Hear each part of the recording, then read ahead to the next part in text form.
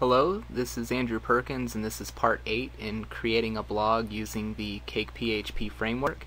In this video we will be using Cakephp's validations to validate our data before it's saved to the database. Currently in our application we can submit a post to our database and not include a title or a body, so we'll leave the form empty here. We're on our add action to add a new post to our blog, so we'll leave it empty and click create a post. And as you can see, our blog allowed us to do that. It said the post was successfully added, and we have a blank post down here, and it didn't complain or give any errors. So we do not want this functionality. We want to make sure that our posts all contain a title and a body, and that our title is unique to the database. We don't want to have any duplicates, so we'll do that using Cakephp's validations. First I'm going to delete this empty post, and I'll head over to our posts add action, and let's go to our text editor. Under app, under models, open up post.php. All of your validations should happen inside of your model, and your validation should be stored inside of an array which is called validate.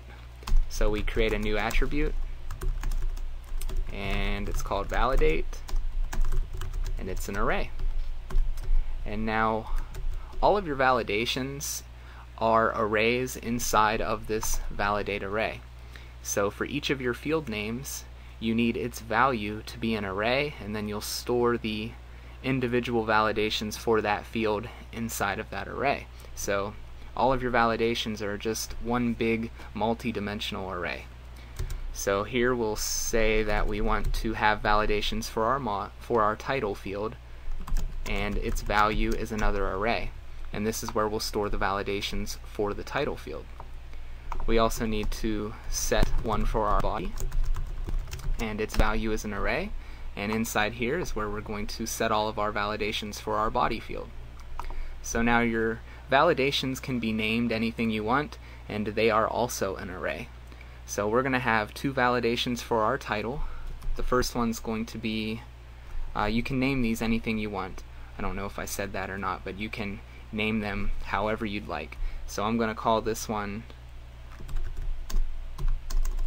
title must not be blank, and it's an array. And we want a second one to make sure that our titles are not saved as a duplicate. We want to make sure it's a unique title to the database, so we'll say title must be unique, and it's also an array. And so now we need a validation for our body, so we'll say body must not be blank, and it's also an array. So we're going to have two validations for our title field and just one for our body. So now we can use Cakephp's rules to specify what these validations should do.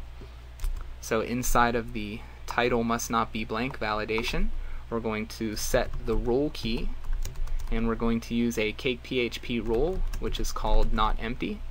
Not empty will ensure that when the form is submitted, the title field must have a value. It's not allowed to be empty.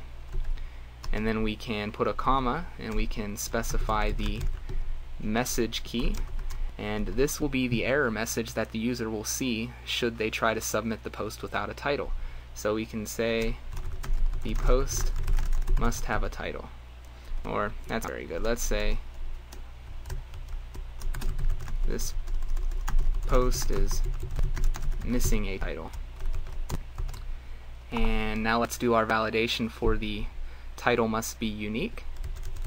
We'll set the rule key, and we're going to use the Cakephp is unique rule. This will ensure that when we submit the form, that our title field is unique. It will not allow us to make a duplicate. If there's another post with a title that is the same, it'll give us an error. So we'll use the message key again here, and this will be the error message that'll be given to the user should they try to submit it with a duplicate title. So we'll say a post with this title already exists. And now we need to do the body must not be blank validation.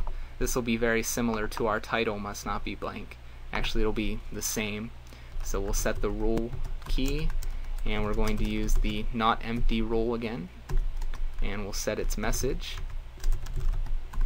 so that it says this post is missing its body, and we'll save it. So there we go. We have a validation to make sure that our title does have a value. We have a validation to make sure that the title is not a duplicate, and we have a validation that ensures that our body is not empty. So we'll save that and go to our browser and let's try it out. First we'll refresh our posts add action page, and if you notice, our interface has changed a little bit. Our title and body labels are now bold and they have a red asterisk next to them, and that's giving the user a visual clue that these are required fields. So let's check out the first validations to see whether or not we can submit these with empty values. So we'll just leave it empty and hit create a post.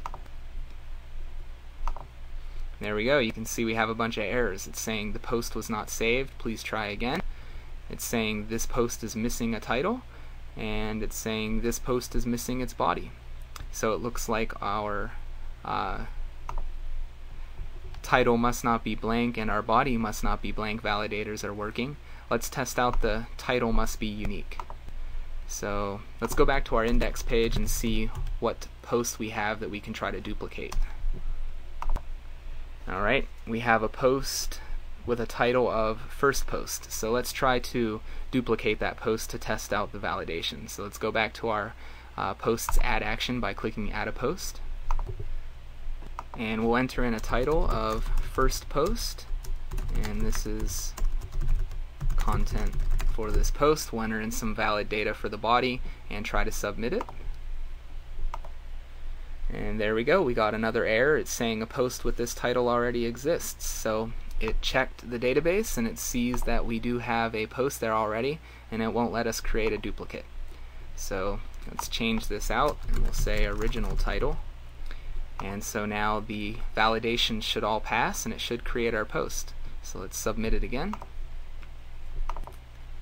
There we go, the post was successfully added and our post is showing up with original title and its body. So that's how you use Cakephp's validations. There's a lot more that you can do with the validations. There's many other rules that you can use that are already pre-written. There are rules for making sure that a form field's value is only alphanumeric characters. You can check the max length and min length of form fields. You can make sure that it's between a certain range. You can validate credit cards, dates, phone numbers, and email addresses. You can also do custom validations by using regular expressions or creating your own function and passing that function into the validate array here. So this is the basics, and it will allow you to validate your applications. In the next video we will be learning how to make our own custom layouts. Currently we've been using the Cakephp layout, and it's provided us all of this styling and all of the HTML that you'd see inside of your source code. It provides all of the HTML structure for us. So we'll learn how to create our own custom layout.